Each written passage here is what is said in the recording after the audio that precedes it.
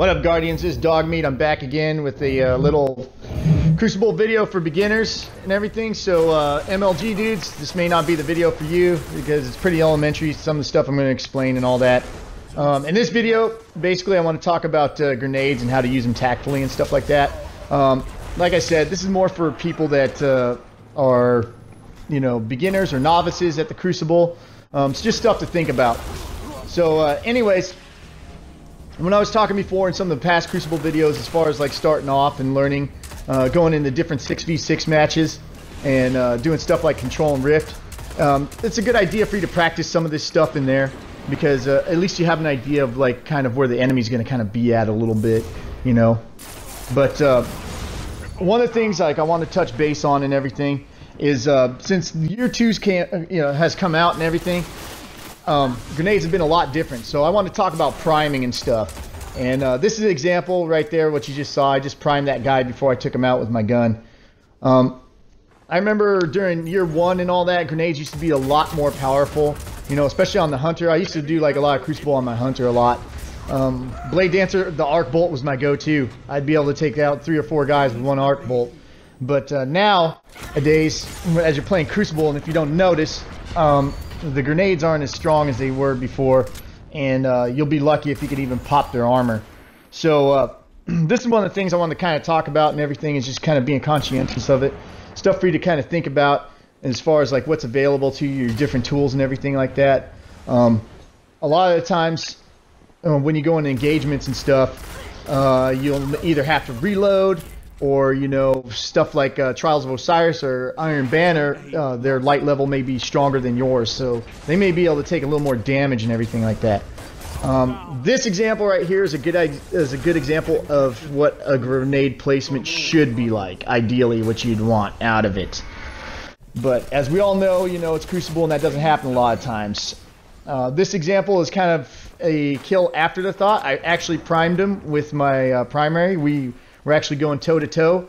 As you can see, I got weak. I bounced out, tossed the Axiom Bolt, and the Axiom Bolt took him out. That's some of the stuff you want to kind of think about.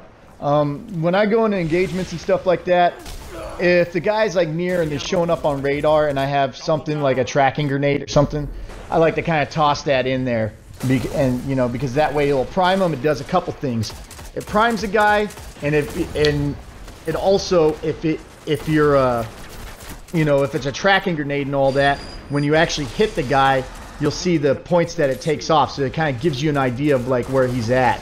For those of you who like to run Hunter, I highly recommend doing the Keen Scout. That is an awesome perk.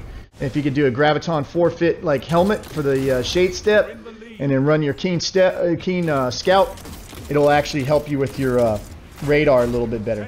Now this right here, this was kind of some BS. This guy, you can see, was lagging big time. That melee should have killed him. But as you can see, I put some work on him, primed him before, and the grenade took him out. So that's some of the things to kind of think about. I know myself, and this is me speaking from personal experience, when I first started playing Crucible, I relied heavily on grenade and super kills. But as I progress through my gameplay and everything like that, I'm relying mostly on my gun control, and as far as like the grenades and stuff, to basically be able to either, you know, slow the person down or finish the job off.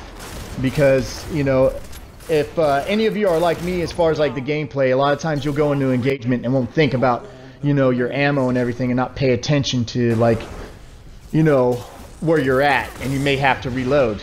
And, you know, this is a good example of a Trials of Osiris, me using my Sunsinger and everything like that. I primed those guys with the grenades, I primed this guy with a grenade, and I finished the job with my gun. That's some of the things that kind of, you know, start kind of practicing and thinking about. You can do all this on patrol and stuff. I know, like, one guy had a video and was telling people to go in the Crucible and everything like that, and just, you know, go try hard mode, try and kill everybody and everything like that. That's not a really good experience and everything. My thing is like, you know, just think about what you're doing tactfully, think about what's available to you, and have fun.